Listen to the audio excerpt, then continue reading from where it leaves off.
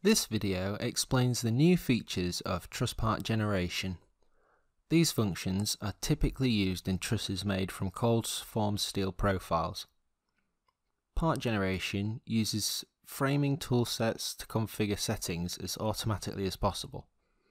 The new tools significantly speed up the design of trusses. Truss framing tool sets allow you to automate the selection of the right framing tool based on the span, truss type, and many other criteria. In the optimal situation, the right kind of framing tool with the right parameters is attached to all the trusses. The framing tool settings are defined in the library. It's possible to control which tool and which parameters to use for each truss that match the criteria.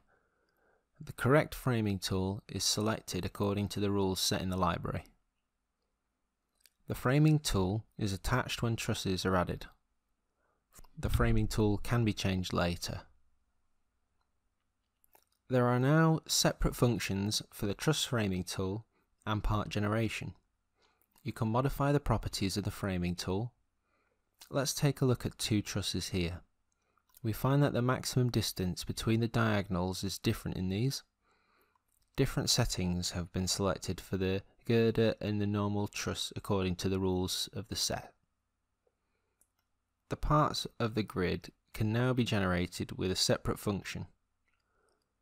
Select the trusses you want to generate, or all the trusses, and select Generate Parts from the ribbon bar.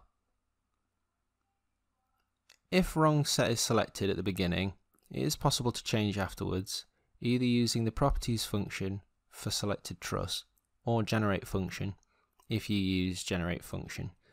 The interactive changes in the layout are lost.